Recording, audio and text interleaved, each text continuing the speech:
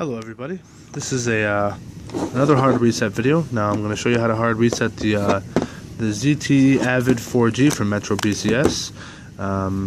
Very nice phone, one of the entry-level Android phones from Metro. Now the hard reset erases all the data on your phone. The hard reset is used when, for example, you forgot your password or somebody entered your password in too many times. You're trying to sell your phone and just want to make sure that all your data is completely erased. Now let's just say your phone currently has a passcode, and let's go ahead and start the reset process. We're going to go ahead and remove the battery first. There we go. And we're going to go ahead and wait about 5 seconds.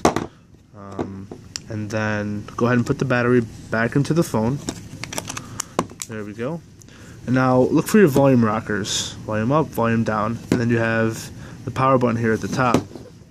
Now what we're going to do is we're going to press and hold the volume up and the power button at the same time. Now hold them for a good, I want to say 10, maybe 15 seconds. Alright, you'll see the Metro PCS logo come on up. And then you'll get this, the green Android recovery menu. This is what you want. Now you can use your volume up and down and navigate in this system here. What you're looking for is wipe data factory reset. We're going to scroll down to that. We're going to select with our power button. And then the next screen comes up is having you to select yes. There we go. Now it's going to completely wipe this phone. Remember, it's going to wipe any applications, any Android account, or any email account that's associated with the phone. I recommend removing your SD card when doing this, because I don't think it does erase the SD card, but just take precaution and erase it. There's a lot of people have a lot of sensitive information on their SD card.